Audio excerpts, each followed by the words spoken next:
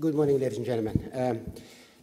I think you all would allow me to thank Dr. Curtis as well as Astrid Johansson and Dr. Rohani for organizing this extremely timely seminar for us today. As John said, the IHF should usually just mind Iran's business, but I think the scale of calamity which is befalling this region is so high that we must do away with narrow mandates and try to do whatever we can do to give this issue as much publicity and also understanding of what's going on in there. So I think, as John said, Iran has been largely saved by deliberate destruction of monuments. I was speaking to one of the participants here who was actually in Shiraz at the time that our hothead Ayatollah Khalkhali took his bulldozers and tried to destroy Persepolis because it glorified the kings too much, he said. It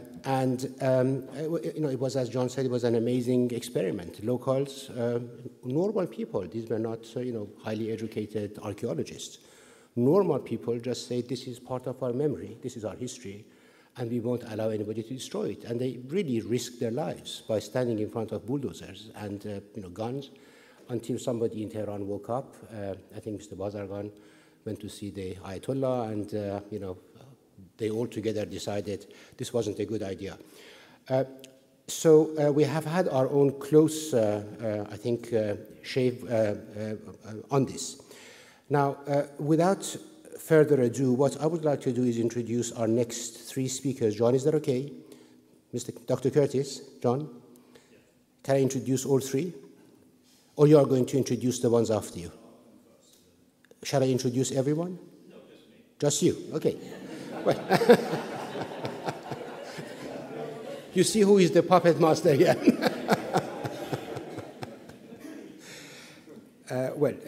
That's an easy job. Everybody knows John. John has been the CEO of IHF since January 2014, and it's been a great honor and a coup for the IHF, really, to be able to reel John in as the biggest catch I think we've ever had in the 20-year history of the IHF. And these three conferences that John referred to, this one I think in specific, are really very much in the sweet spot of John. He was the, of course, keeper of the Middle East Department at the British Museum between 1989 and 2011, keeper of Special Middle East Projects 2012 and 13, and he was elected Fellow of the British Academy in 2003. And I think this is a huge accolade to John's academic standing, and incredibly important work is done on the archaeology of Iran and the region. Throughout his careers, John has been interested both in Iran and Iraq, and he edited the report on the damage at Babylon for UNESCO. He is leading the campaign to set up a new museum at Basra, and is really a legend and a hero for us all in Iran. So with that, John, if I could ask you to maybe start your speech, and then you probably introduce everybody else after you. Thank you.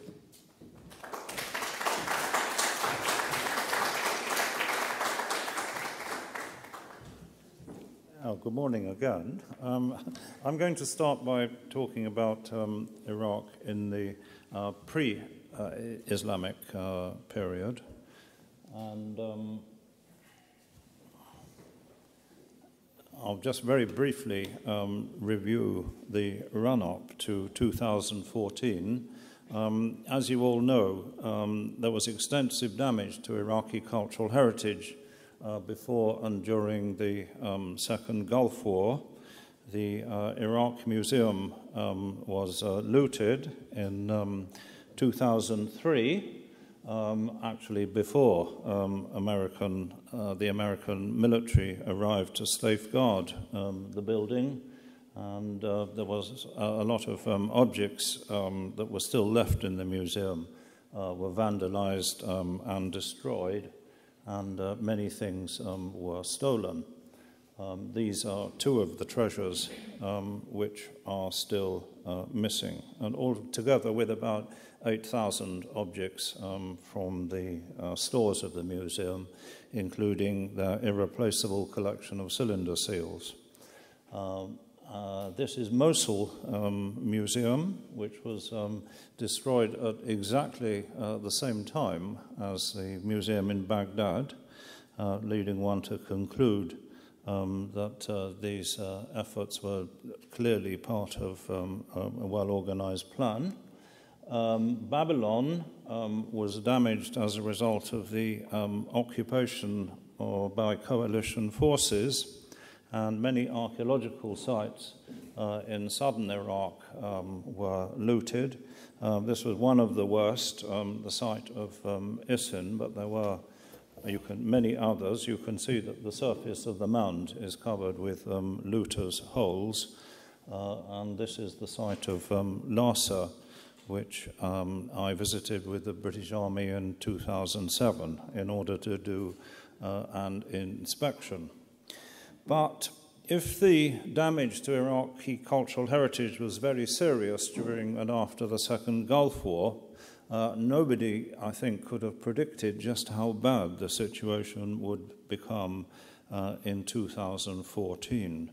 And Mosul has borne the brunt of this. It fell to ISIS on the 10th of June last year, and one of their first acts was actually to blow up the shrine on the one of the mounds of ancient Nineveh, the shrine dedicated to the prophet Jonah, known as Nebi Yunus. It was actually a landmark to be seen from many miles away, the minaret of the mosque. Well, I'm not going to talk about damage to Islamic shrines because Lamia Gailani is going to talk about that after me. But the reason I put this on is to tell you that underneath the shrine, you see the shrine is actually built on a massive archaeological mound which contains the remains of the palaces of one of the Assyrian kings, the king known as Esarhaddon, and it was hoped by archaeologists that the remains of the palace underneath the mosque would not come to the attention of archaeologists of ISIS after they'd blown up the mosque, but unfortunately it did, and they've now destroyed the Assyrian gateway figures that were underneath the mosque. Then in October 2014, the officer responsible for the safeguarding of the site of Nineveh was executed together with his colleagues, and at his funeral the mourners were attacked and more than 50 of them taken away. So that really set the scene for what was going to happen shortly. In December 2014, bombs were planted around the fortifications of the town of Tel Afar, west of Mosul, for no obvious reason, in fact, because there were no visible sculptures or anything like that. The only reason can have been that these fortifications were believed to date from the Assyrian period. In fact, I don't think they did. I think they were probably medieval, but that's not really important. The fact is that they were partly blown up. And then, in February of this year, we had something even more shocking, which was the trashing of the museum in Mosul. Now, I expect some of you have seen the videos that have been posted. One shows Mosul Museum, one shows the destruction of Nimrud, and another one shows Hatra. I had thought that I might show you these videos, but I decided it probably wouldn't be a very good idea, so we're just going to see a few stills extracted from the videos. So this is the militants inside the inside the Mosul Museum, destroying pretty much everything that they could lay their hands on. Just throwing things over and smashing them up. And it's unfortunate that at the time this happened, the media immediately reported that most of the statues and reliefs that were left in the museum were casts. This is actually not true at all. And of more than 50 sculptures in the museum, only about a half a dozen were actually casts.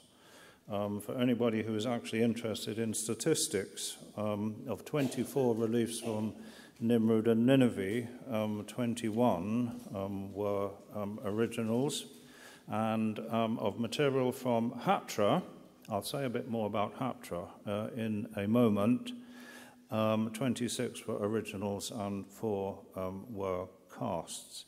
And in fact, the video does mainly show the destruction of statues from Hatra.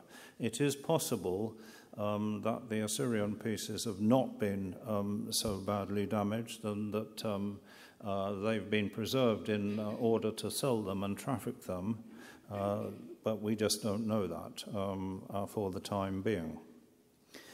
This is something I think that we'll come back to later today. Well, on this very same video, we can see an assault on the Assyrian winged bulls in one of the gates of Nineveh, the Nergal gate. Those of you who have seen the videos know that they're all prefaced by the same sort of thing. This character, I think, is in 2 of them. I believe he comes from Saudi Arabia. Is that right? His accent's been identified as being from Saudi Arabia. Anyway, he introduces 2 of them, and the spiel is always the same, as quoting some things from the Quran and then reciting their justification for destroying the monuments.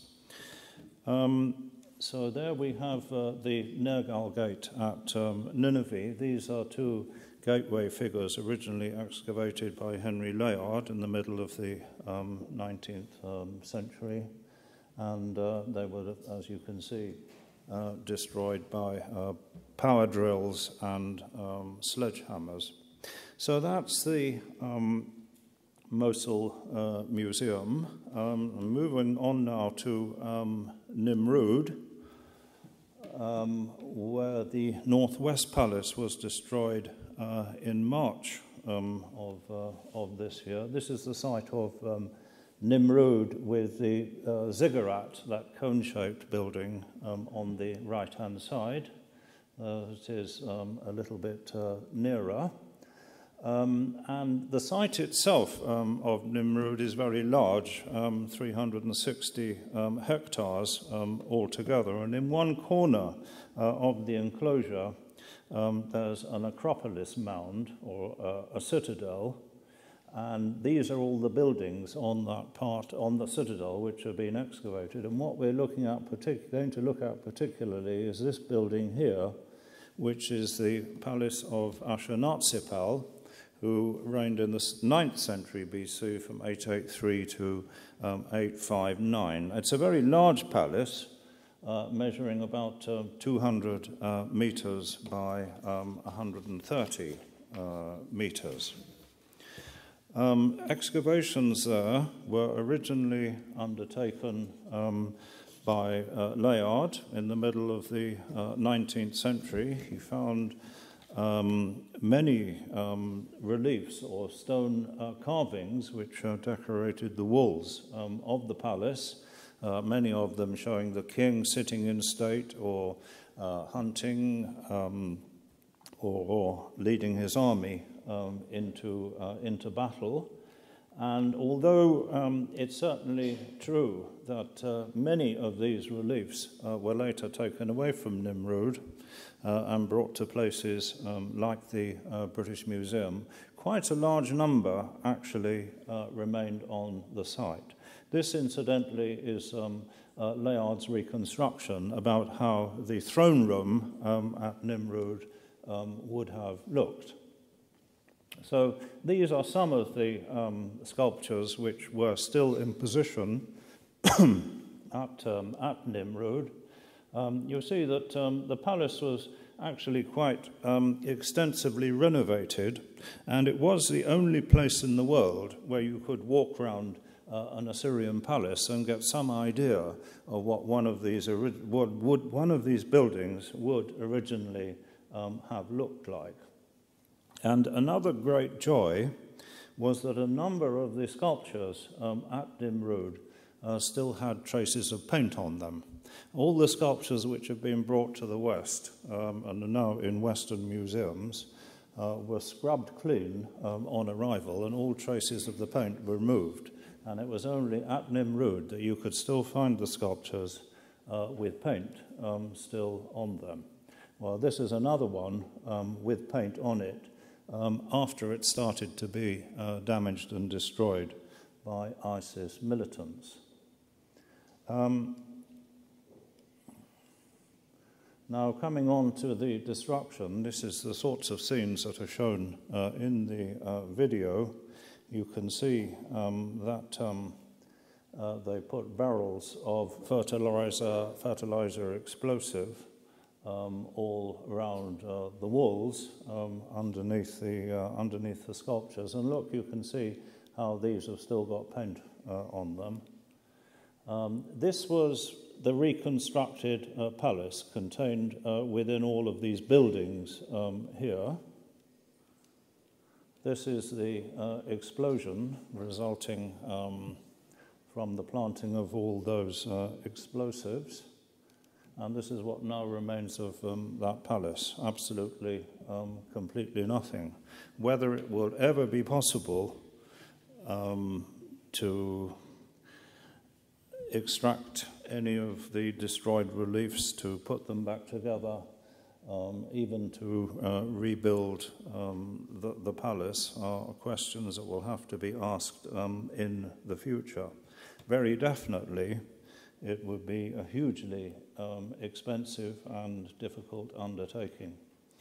I want to now turn to the last place that I want to consider, which is Hatra. This was the subject of a video posted in April. A few of you perhaps have been to Hatra and know that it's a wonderfully well-preserved city from the 1st to 3rd centuries AD, from the Parthian period, about 60 miles west of Mosul in the desert. And Hatra was the site of what's often referred to as the first Arab kingdom, because the rulers of Hatra were, I think, Semitic, but there is very extensive Parthian influence at the site, and to all intents and purposes, it was a Parthian client kingdom. The video of Hatra, this is some pictures of Hatra. Well, no, sorry, I think I had, there's some pictures of Hatra before it was destroyed, but I don't seem to have. This is the sort of thing that was shown in the video. But I have to say, there's very much less detail in this video than there was in the ones about Mosul Museum and Nimrud. And we still don't know the scale of the destruction at Hatra. And that's because all of these places, of course, have been out of bounds for the local inhabitants. So we're really awaiting news, but I think some of us are probably fearing the worst. We shall have to wait and see.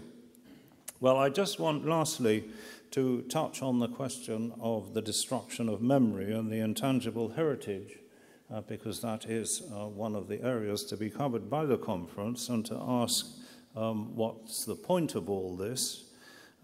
Certainly the images, or some of the images, not all of them, are idolatrous, but they are very ancient, and it can't possibly be imagined that anybody worships them nowadays or even really knows what they're supposed to be. And nor does any modern group associate themselves very closely with these ancient remains. Modern Assyrian Christians would probably identify themselves as the heirs to these remains, rightly or wrongly, but there are few Assyrians now in the region, most of them being in Chicago, where's the biggest Assyrian community nowadays. So what's the point then of the destruction? Well, firstly, I think one has to acknowledge that a few people may be motivated by religion.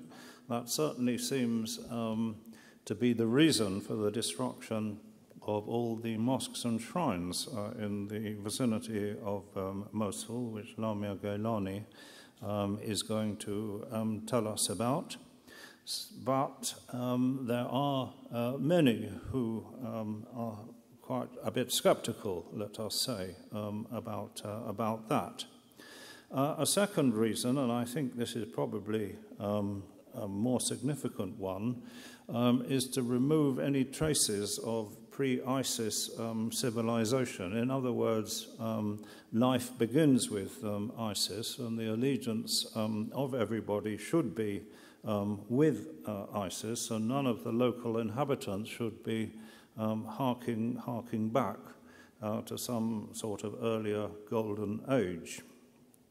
A third possible reason, no, it's not a possible reason, it's a probable reason, is to upset people in the West. The PR value of these videos is obviously very well known to the people in ISIS, and I dare say to some extent people in the West have reacted with the horror that they hoped that we would.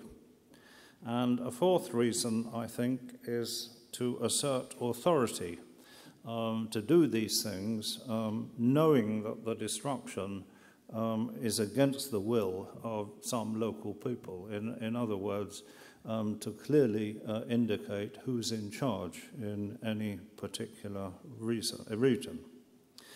But I must say, whatever the motivation, these acts of vandalism are a quite inexcusable assault on a cultural heritage, really, that belongs to the whole world. So with those words, I'll close, and thank you for listening, and ask Vahid to come back to the stage. Thank you.